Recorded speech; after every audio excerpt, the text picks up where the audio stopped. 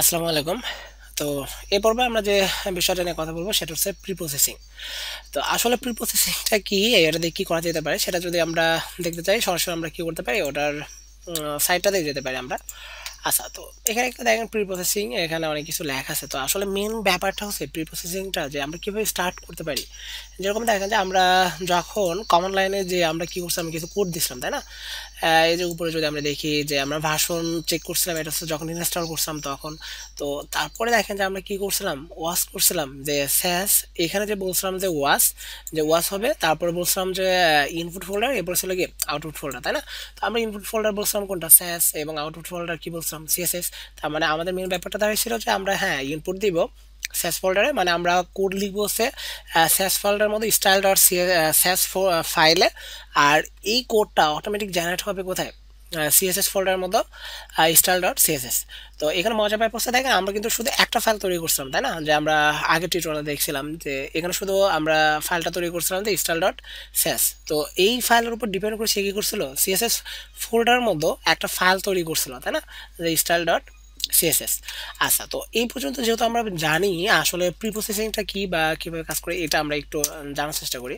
তো এখানে দেখেন যে কোডটা লেখা আছে, এটা হচ্ছে আমাদের গত টিউটোরিয়ালের যে কোডটা ছিল ওইটা আর কি। তো আমি জাস্ট ওইগুলো রেখেই দিছি, কারণ এগুলো আবার নতুন করে লিখতে গেলে আমাদের মোটামুটি ভিডিওর ডিউরেশনটা অনেক বেশি হয়ে যাবে। তো আমি চাচ্ছি যে ভিডিওগুলো খুব ছোটো ছোটো হোক, যেন আমরা মোটামুটি একটু রান করে দেখতে পারি। আচ্ছা, তো এখানে দেখেন আমরা লিখছিলাম হেডার। তো আমাদের কি ছিল, এইচটিএমএল একটা ক্লাস ছিল, তাই না? এই যে এইচটিএমএল পেজে একটা ক্লাস ছিল হচ্ছে হেডার। আচ্ছা, এই ক্লাসের উপর আমরা কিছু ডিজাইন অ্যাপ্লাই করছিলাম, একটা হাইট দিছিলাম, একটা ওয়াইড দিছিলাম, তাই না?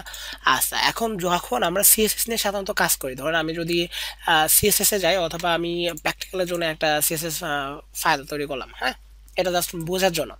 আর এখানে আমরা যে কোডটা লিখতেছি এটা আসলে সাধারণত আমরা রান করবো না বা রান হবে না। আচ্ছা, আমরা সিএসএস নিয়ে যখন কাজ করছি তখন আমরা সাধারণত কি করি, এরকম কিছু একটা করি না, যে আমাদের হেডার বলে একটা ক্লাস আছে, আবার কি করি ফুটার বলে একটা ক্লাস আছে।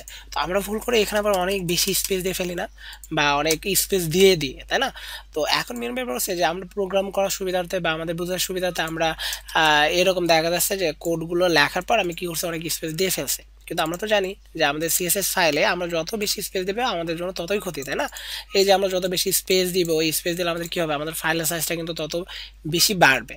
আর সাধারণত যদি আমাদের সিএসএস ফাইলের সাইজটা অনেক বেশি হয় তাহলে এটাকে লোড করতে গেলে একটু সময় বেশি লাগবে। তো প্রি প্রসেসিং এর মেন কাজটা হচ্ছে দেখেন, স্যাস ফাইলে যদি আমরা যাই, তো এখানে আমরা যদি আর একটা ক্লাস তৈরি করি, ধরুন যে আমরা আর একটা ক্লাস তৈরি করলাম হচ্ছে ফুটার, হ্যাঁ। আচ্ছা, ইনটা দিলাম, দেওয়ার পর নিচের লাইনে আসলাম, সেই আগের ওয়ে আমরা একটা স্পেস দিলাম, হ্যাঁ। একটা স্পেস দিয়ে বোঝায় যে হ্যাঁ আমরা ওই ক্লাসের মধ্যে আছি, আর যদি স্পেস না দিই তাহলে বোঝাবে যে ক্লাসের বাইরে আছি। সো এই দিক দিয়ে কিন্তু একটু খেয়াল অবশ্যই রাখতে হবে। তো আমরা একটা স্পেস দিলাম, দেওয়ার পরে বললাম যে হাইট, হ্যাঁ, হাইট আমরা বললাম যে এটা আমরা 100 পিক্সেলই দিব। আর এখানে আমরা একটা ভুল করে ফেলছি, যে এই সিম্বলটার পরে আমরা বলছিলাম যে আমাদের কি করতে হবে, একটা স্পেস দিতে হবে, তাই না? আচ্ছা, এখানে আমরা লিখলাম ওয়াইড, একটা স্পেস, তারপরে বললাম যে এটার ওয়াইড কত হবে, আমি বললাম যে এটা 200%, সরি 200% না দিই, 100% দিই আমরা। আচ্ছা, তো এখানে যে আমরা বলতে পারছি ব্যাকগ্রাউন্ড কালার, হ্যাঁ। আচ্ছা, ব্যাকগ্রাউন্ড কালার, আচ্ছা এখানে যে জাস্ট আমরা বলে দিলাম ব্যাকগ্রাউন্ড কালার, যেহেতু আগেটা আমরা রেড দিছি, এটা দিলাম হচ্ছে গ্রিন। ওকে, আমরা জাস্ট ফাইলটাকে সেভ দিই। ওকে, তো এখন মেন ব্যাপার হচ্ছে দেখেন আমরা এটা কোনো ক্লাস দিইনি আসলে। হুম, আমি কি করতে পারি, এখানে ডিভ একটা ক্লাস নিতে পারি হচ্ছে ফুটার। আচ্ছা, দেখেন এখানে আমাদের ফুটার বলে একটা, তো এখানে দেখেন আমাদের হেডার এবং ফুটার দুটো ক্লাস আছে, তাই না? তো এখানে যদি যাই আমরা, এখানে এবার দেখতে পারতেছি ফুটারটা। তো এখন মেন ব্যাপার হচ্ছে যে অনেক সময় দেখবেন যে এখানে লিখলে আপনার ঠিকঠাক আউটপুট আসতেছে না। যদি আউটপুটটা না আসে তার মানে হচ্ছে যে আপনার স্যাস যেটা আছে এটা আসলে কাজ করতেছে না। তো আপনি এই যে কমান্ড লাইনে কি করছিলেন, স্যাসটাকে রান করে রাখছিলেন, তাই না? তো আপনি কি করবেন, এখান থেকে জাস্ট এটাকে এক্সিস্ট করে আবার নতুন করে রান করবেন। নতুন করে রান করলে তখন দেখবেন এটা 100% কাজ করবে। ওকে, তো এখন আমরা এখানে কি করছি দেখেন, একটা হেডার নিছে, একটা ফুটার নিছে, তাই না? আর এখানে আমরা কি করছি, জাস্ট হেডার এবং ফুটার। যদি সিএসএস এ যাই তাহলে দেখেন যে হেডার ক্লাস এবং ফুটার ক্লাস সে কি করছে, জেনারেট করে দিছে। সেভ দিলাম, দেওয়ার পর আমাদের যে পেজ ছিল পেজটাতে যাই, জাস্ট একটু রিলোড দিই, তাহলে আমরা হেডার দেখতে পারতেছি, ফুটার দেখতে পারতেছি, তাই না?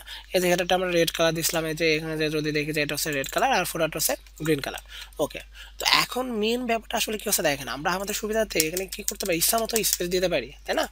আচ্ছা, তো এখানে আমি যত স্পেসে দিই না কেন আসলে আমার এই ফাইলের সাথে কিন্তু আমার প্রজেক্টের কোনো লিঙ্ক নাই। দেখেন আমার ইন্ডেক্স পেজ আছে মেইন, ইন্ডেক্স পেজের সাথে আমার লিঙ্ক আছে কোন ফাইলের, সিএসএস ফাইলের, তাই না? তার মানে আমি যখন ইন্ডেক্স পেজটাকে রান করতেছি তখন রান হচ্ছে কোন file, index style dot CSS file, তখন কিন্তু আমার স্যাস ফাইল রান হচ্ছে না।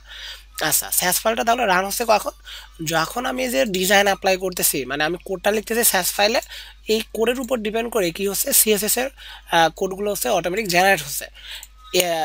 জাস্ট এই স্যাস ফাইলের উপর ডিপেন্ড করে হচ্ছে আমার সিএসএস এর ফাইলটা জেনারেট হবে। জাস্ট এই ক্ষেত্রে আমি কি করতেছি, শুধু স্যাসটাকে ইউজ করতেছি। তার মানে আমি যখন প্রজেক্টটাকে অনলাইনে আপলোড দিব তখন কিন্তু আমার স্যাস ফাইলটা কোনো প্রকার কাজ করবে না।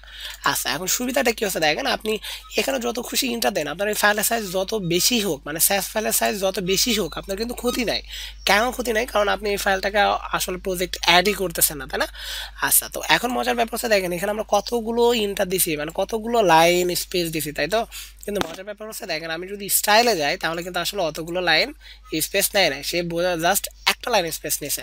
তার মানে আপনি এখানে যত স্পেসই দেন না কেন, সেই স্পেসটাকে আসলে মডিফাই করে দিচ্ছে, যে আপনার এই টোটাল স্পেসটা সে আসলে নিচ্ছে না। কারণ জানে যে টোটাল স্পেসটা যদি আপনার সিএসএস অ্যাড করে দেওয়া হয়, তো সিএসএস ফাইলের সাইজটা কি হবে, অবশ্যই বাড়বে। তো এটা হচ্ছে জাস্ট প্রি প্রসেসিং, যে আমরা কিভাবে স্টার্ট করতে পারি, আর আসলে এটা কি করতেছে, জাস্ট মডিফাই করতেছে। তো আশা করি আপনাদের সামান্য ধারণা দিতে পারছি যে আসলে স্যাস ইউজ করার সুবিধাটা কি। হ্যাঁ, তো মোটামুটি এরপরে আমরা কি করবো, যে প্র্যাকটিক্যালি আসলে কাজগুলো কিভাবে শুরু করতে পারি, বা আমাদের বাকি যে টপিকসগুলো আছে ওই জিনিসগুলো আমরা পরের টিউটোরিয়াল থেকে কভার করবো। ধন্যবাদ সবাইকে।